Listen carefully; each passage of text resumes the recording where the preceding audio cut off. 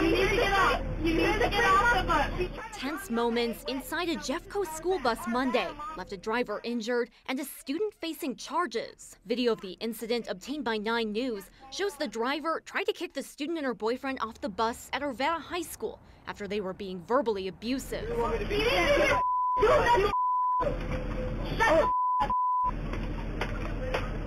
ever. Now stop. Stop touching me. Get off. Get off. Get off. You see the driver assaulted on her own bus.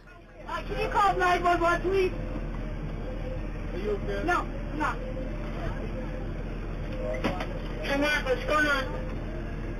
One of the students just assaulted me. I'm at Arvada High. Trevor Byrne is vice president of the Jeffco Education Support Professionals Association, or JESPA. He's also a bus driver himself. Extremely frustrating.